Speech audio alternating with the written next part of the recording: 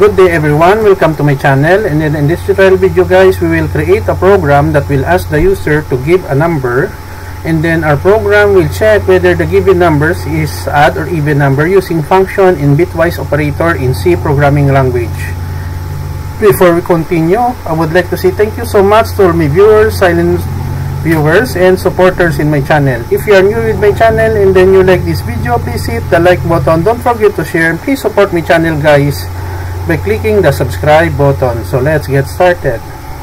So we have here several comments, and then the title of our program is add_even number.c, written by yours truly, Jake Rodriguez, Pomperada, Maid IT, MIT.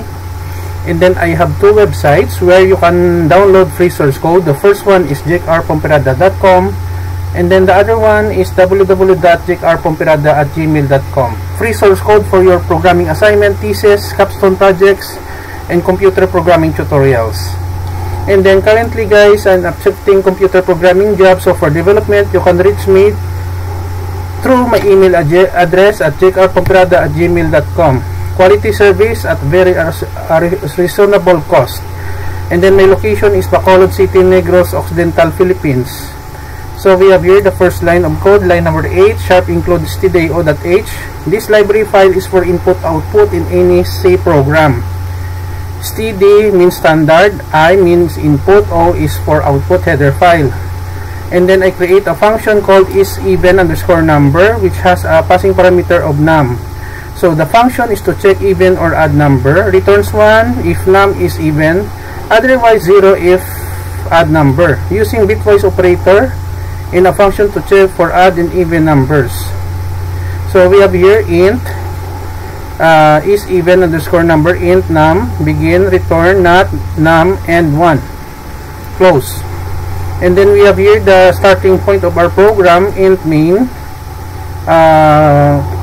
left curly bracket, int val_num equals 0. We initialize the value.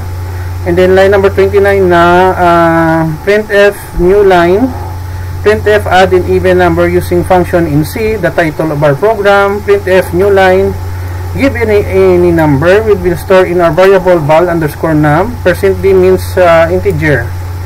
Printf new line, if is an even numbers _number val_num.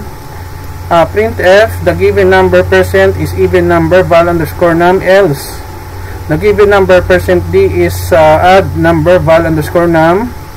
If it is 1 means it is an odd number, 0 means an even number.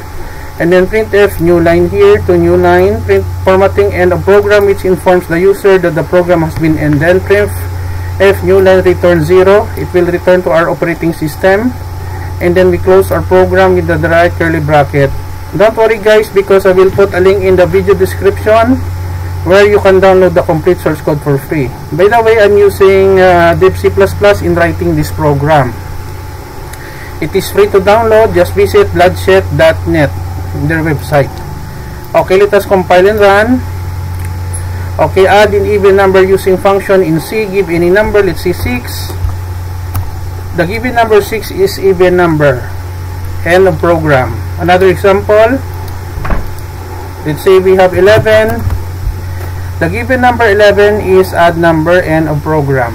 Okay guys, so this is the end of our tutorial video. I hope that you have learned something new on how to declare a function in use of bitwise operator in C programming language.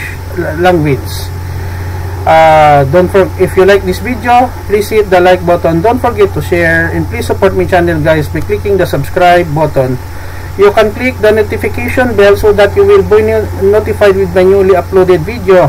And thank you so much for watching. See you in the next video tutorial guys. This is your friend Jake saying bye bye for now.